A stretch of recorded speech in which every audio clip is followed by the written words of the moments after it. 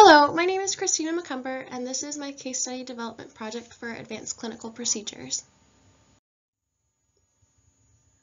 My patient is a male of Caucasian descent and with a family history of alcoholism and Parkinson's disease. He's also 72 and was a previous cocaine addict and alcoholic. He also suffered from a motorcycle accident with an impact to his teeth and skull and experiences occasional spasms at his appendages. He currently is an actor and lives by himself and has caretaker assistance. My patient presents with Parkinson's disease and also has alcoholism. He once again has spasms at his appendages due to a previous motorcycle accident, but also has a caretaker for anything that he might need. His allergies are penicillin, and his vitals are usually 120/80 with a pulse rate of 60 with a respiration rate of 12 and a temperature of 98.6 degrees. His classification is an ASA type 3. He had a pallidotomy performed. This is a neurosurgical procedure whereby a tiny electrical probe is placed in the globus pallidus, one of the basal nuclei of the brain, which is then heated to 80 degrees Celsius for 60 seconds to destroy a small area of the brain cells. In 1988, he was hospitalized for the motorcycle accident. And as a result from the Parkinson's disease, he's currently taking levodopa and benztropine for treatment of Parkinson's disease. Once again, he had a pallidotomy performed as a major treatment, and our preparedness for medical emergencies include possible seizures as a side effect from the pallidotomy, heavy tremors and exaggeration in movements. These are the spasms we mentioned. So we have to make sure that we take caution with triggers, ask our patient what are these triggers if they can feel them coming on for a seizure, and make sure we have a clear space in case the medical emergency presents.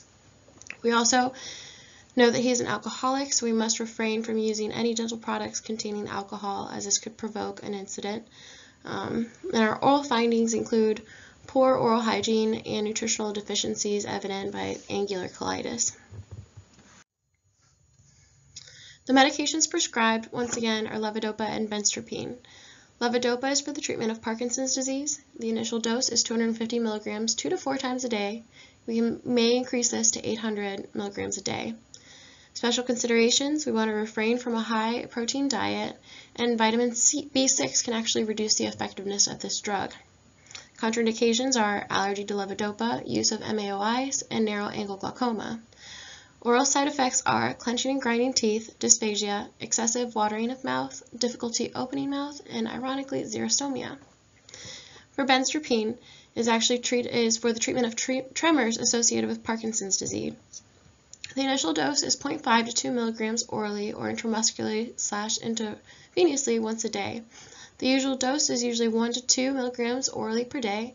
The effective dose range is 0.5 to 6 milligrams per day, and the maximum dose is 6 milligrams per day.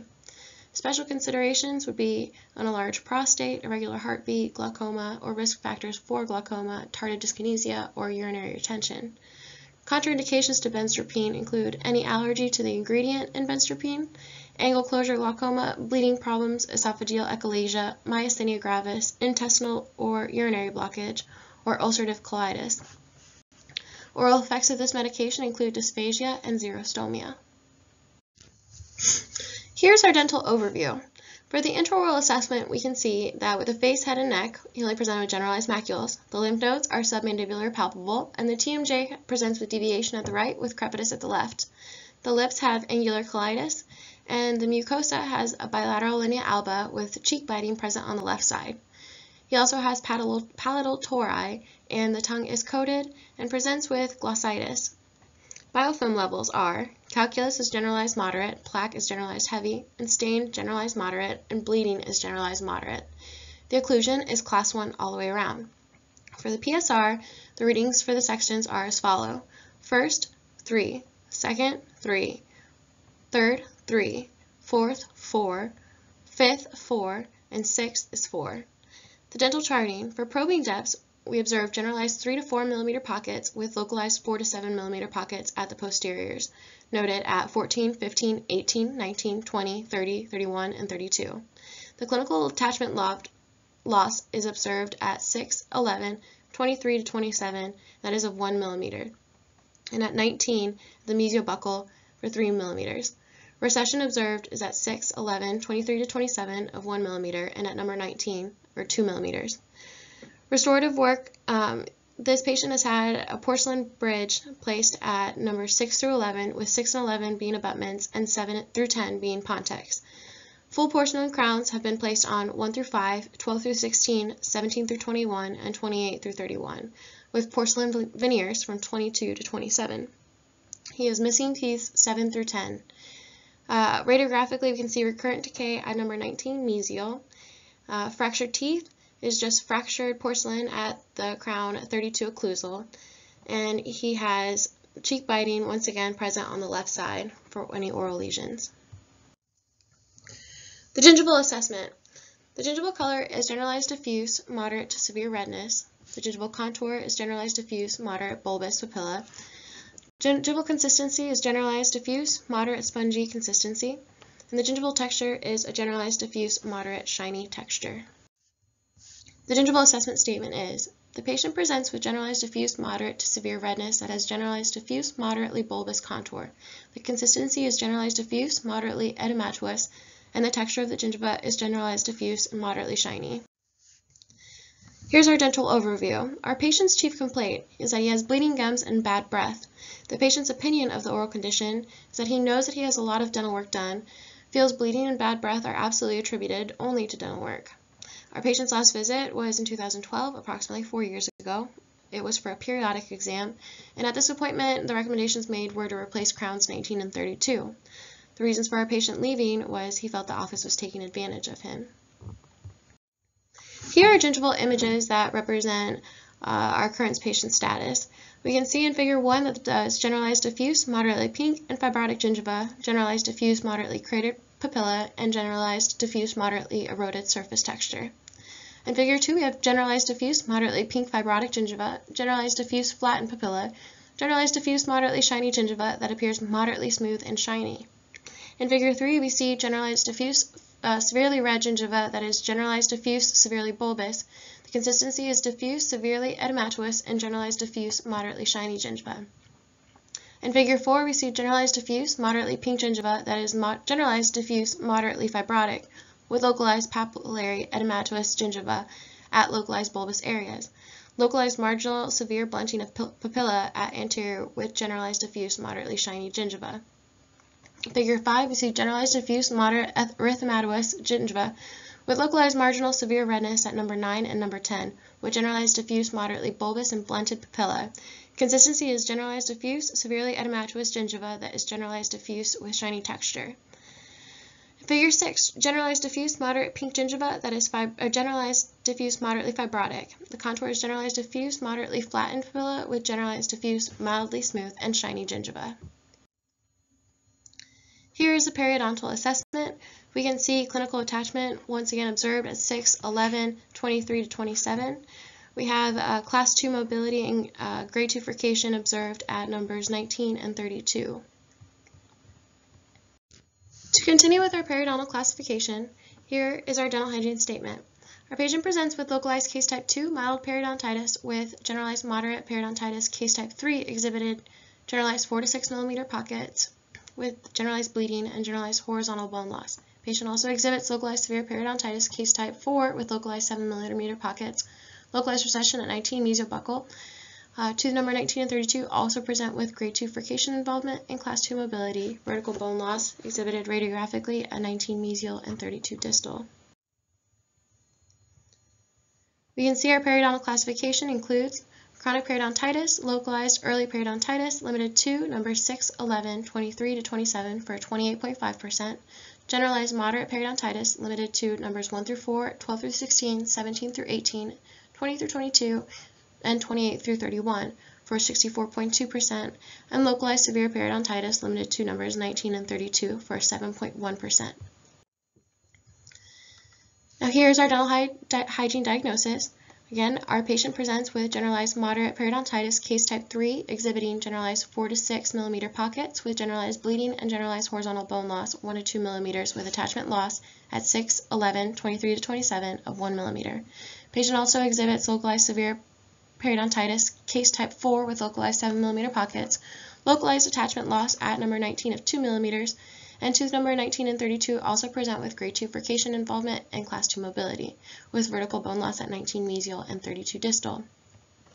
Our prognosis is good for all areas except for tooths number 6 through 11, 6 and 11, 19, 23 to 27, and 32, with a rationale due to adequate remaining bone support. It is fair for tooth number 6, 11, and 23 through 27, and a rationale due to attachment loss, and poor for tooth number 19 and 32, and a rationale due to class 2 mobility and grade 2 furcation and attachment loss at number 19. For patient and treatment goals, our short-term goals for a patient include daily brushing twice a day for 2 minutes and daily flossing with a water flosser, and reaching less than a 10% plaque index. For me, the clinician, is to reduce bleeding on probing, reduce all pocket depths to less than 4 millimeters, or a reduction of 1 to 2 millimeters post-treatment at pocket depths 4 millimeters and above, and to provide OHI specific to the patient. The long-term goals include for the patient is habit formation of short-term goals, as in brushing and flossing, no gingival bleeding and brushing when flossing, and commitment to recare. For the clinician, long-term goals are to return the oral cavity to healthy, disease-free state, continuous improved home care, OHI at recare, and an established recare. Modifiable factors include home care, diet, hygiene aid use, reduction in pocket depths 1 to 2 millimeters, and better OHI for the caregiver in addition to the patient. Non-modifiable factors include the dexterity restraints of Parkinson's disease, necessary medications, we need to maintain the crestal bone levels, and maintain periodontal status so disease does not progress. In our treatment plan, for appointment number 1, we will do a comprehensive exam that includes an FMX and intraoral images. At this time, we will present our treatment plan to the patient, and we can see here that the recommended treatment by the dentist was to go ahead and replace crowns at 19 and 32, and also provide SRP at the 4 quadrants with irrigation. We will split up the appointment so that the first appointment entails the left side that includes a crown replacement of number 19. Since the anesthesia will be provided for the upper left and lower left quadrants, we can go ahead and take advantage of the anesthesia provided at the lower left quadrant, and once again we can go ahead and do the crown replacement of number 19. At this appointment, we will use 2 carpules of mepivocaine plane, 1 at each quadrant, and after the crown restoration is performed, we will go ahead and perform, the clinician will perform the SRP at both the upper left and the lower left, with ultrasonics, hand scale, fine scale, root planing, and subgingival irrigation with chlorhexidine of 0.12%. Desensitizing agent is placed at root surfaces at 6, 11, and 23 to 27. Post-op instructions were given to not chew on the left side until the anesthesia wears off. At this appointment, we will go ahead and dispense the food diary for the nutritional analysis, and we will go ahead and follow into the next appointment, which will be the SRP of the upper right and lower right with irrigation and the crown replacement of number 32. At our appointment 2, this will include performing the SRPs at the upper right and the lower right, but also replacing the crown number 32.